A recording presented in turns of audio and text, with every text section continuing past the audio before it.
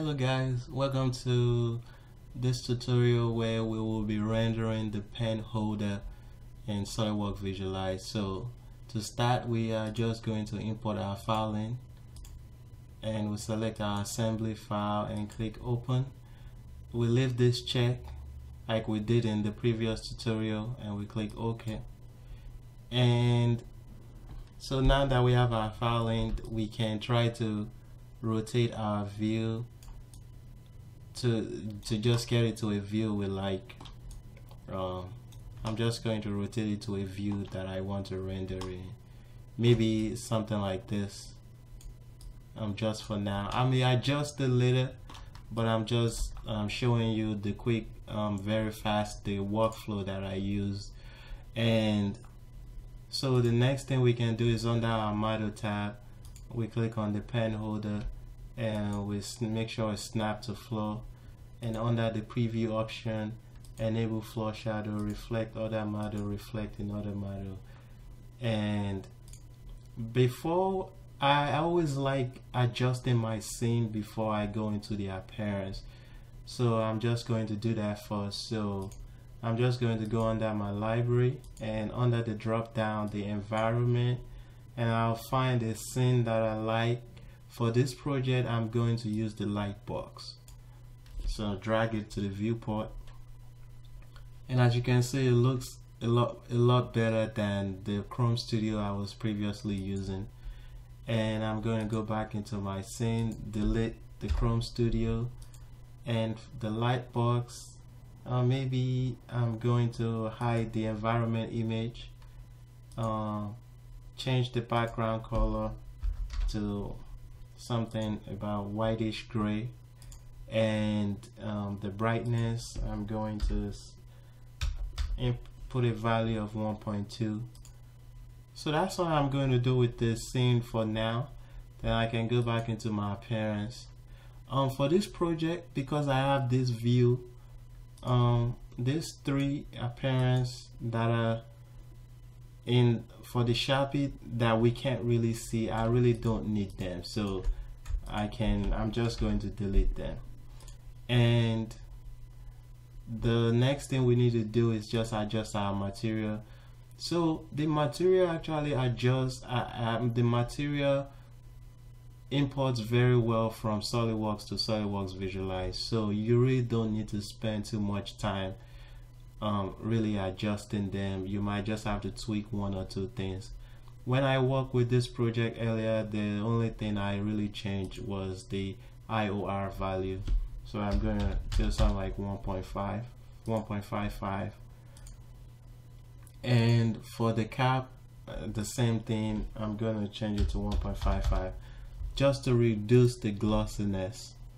And so for the black, for the black plastic, I'm going to change it to something like a orange. So I'm just going to change the hue here to orange, and I'm just probably going to drag this to something like that.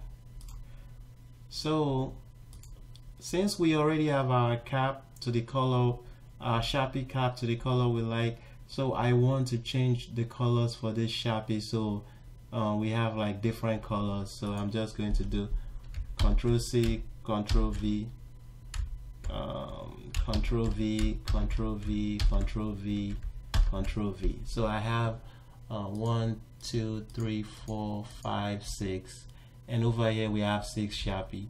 So I'm just going to go down and change this to the hue for this to red,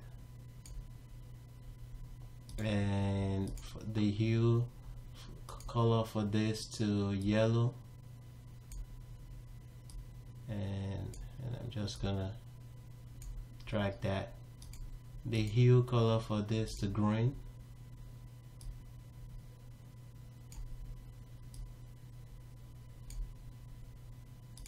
and the hue for this to purple,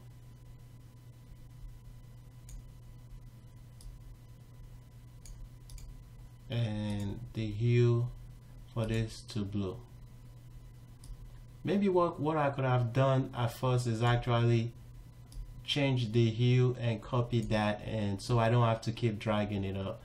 Because let me show you what I mean. Because let's say I've adjusted this material, if I do Control C on it and Control V and I copy it down, the next time I want to change the color, I really don't need to drag this. I can just change my hue, and that box stays up where it is, and I can adjust my hue to whatever I want. So that's another fast way to do it.